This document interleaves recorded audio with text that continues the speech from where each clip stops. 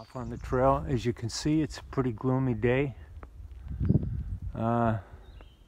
It's probably 50, but we have some rain and thunderstorms coming, and hopefully they're later in the day. Planning to do 15 miles. I know my planning hasn't worked in the last couple days, but I'm hoping today will be a little bit better. I've had a problem with one toe on my right foot, the one next to the big toe, and it's really been bothering me. And so I put some moleskin on it. I thought it might have been the nail giving me some trouble as well, and I had it taped up. So last night, yesterday, I think was 12.1, you know, far short of what I planned to do, but my toe was really bugging me. I cut the wrapping off of my toe last night, and the entire toenail came off. I kind of thought there was something going on with the toenail, the way it was rubbing the top of my shoe. But anyway, there was a little mini toenail forming underneath it, so that was pretty cool. I cleaned it up with an antiseptic wipe. I carried 3 of them, and then I put some Neosporin on it, which is the only little sauce of gel I have for any of that stuff. And then I slapped a bandage on it and put a piece of tape on it so it would stay on. Feeling okay today. Nothing like it was yesterday. Left foot's 100%, which is good to report.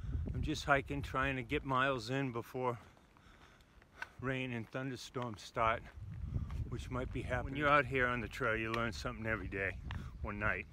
I have this little pillow that I kind of like. It's lightweight, 3 ounces or so, but I pulled it out and it was wet. I'm gonna ditch the pillow. The other thing I'm gonna ditch is my pack cover.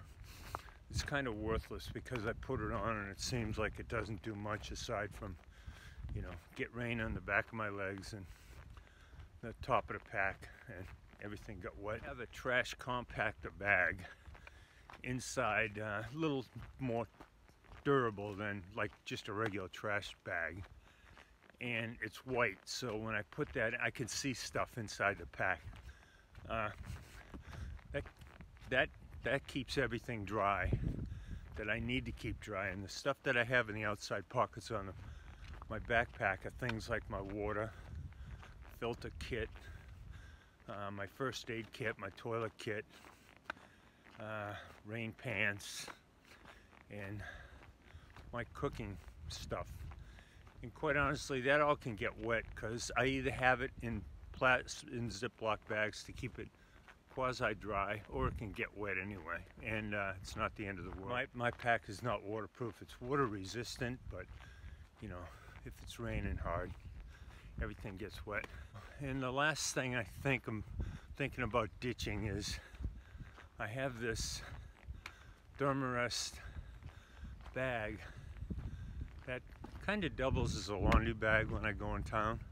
Not super essential though. And it's a like a pump, not a pump sack, but you put the end on the nozzle for the Thermarest pad that I sleep on.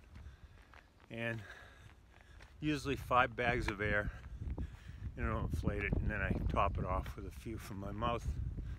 And it's not bad. I mean, it's a nice piece of gear, but I can blow up the mattress with 40 or 45 puffs.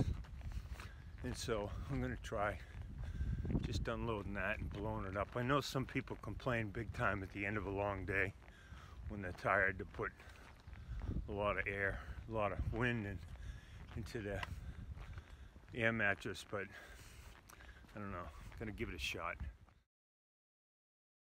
I'm just exiting here, this mountain lake wilderness. This is where I was yesterday, killing Knob, where I did a little video. I came through, kept going by Windrock. I really didn't see today because it was pretty ugly, and now I'm getting out of here. And I came across this pretty cool looking tree. Got some nice fungus growing on it. Trail's been pretty gentle on here. Virginia 630 Big Stony Flats Road, I think, what they call it.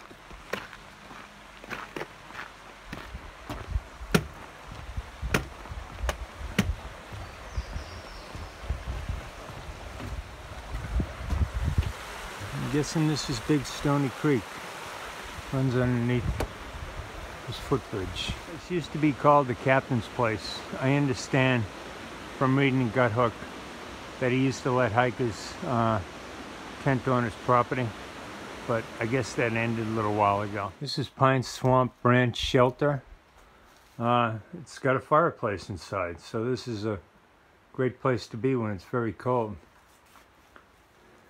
And it's dedicated to Robert William Trimpe. Hi, I'm Oats. I'm from Asheville, North Carolina.